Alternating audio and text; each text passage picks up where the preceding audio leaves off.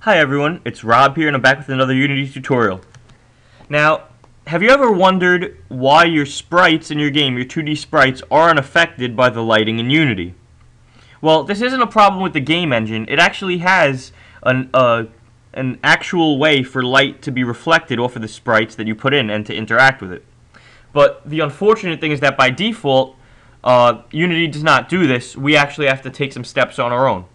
So you'll see here that I've created a new sprite. I did this by going to Game Object, 2D Object, Sprite. Next, I chose a default graphic here. So when I first created this sprite, there was nothing there. What I did was I went down here and I decided what graphic I would want to use. So what I did here, I actually ended up changing. So there was no graphic in the sprite part. What I did was I actually chose knob.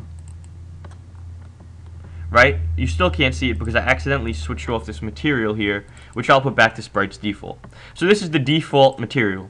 Now I'm going to grab this directional light and I'm going to rotate it. And you're going to notice something very peculiar. My background, my scene changes, right? The skybox changes dynamically to reflect the lighting situation of this directional light. But the sprite itself doesn't change. Well, why is that? Well, by default, the default material that Unity puts on sprites doesn't allow them to interact with the light.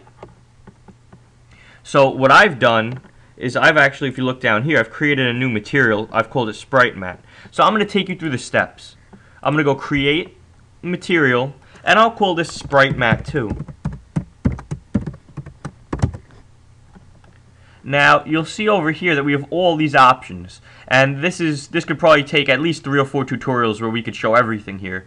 But for now, what I'm going to do is I'm going to go down to sprites, and I'm going to say diffuse or diffuse. Now right here, you'll see that we have a tint and a pixel snap, right? But those aren't important. What is important for now is taking this material and dragging it onto my sprite. Now, why is it so dark? Well, let's see. Let's grab our directional light and let's start rotating it. Right, because we know now that our background is dark. But you see, now our sprite, as the background gets lighter, our sprite gets lighter, and as the background gets darker, our sprite is going to get darker, right? Because of this, how the light is reflecting off of it. So again, if you want your sprites to dynamically interact with the lighting in Unity, you're going to want to add a new material to them, and you're going to want to specify that it is a diffuse sprite material. And then another thing we could do, we could change this tint. So now we change this tint. Oops, sorry about that. We change this tint, move this around, and now we're getting all these tints of red there. So it's really up to you with how customized you make these materials. Again, if you take a look at our standard material, you'll see we have a lot of options here.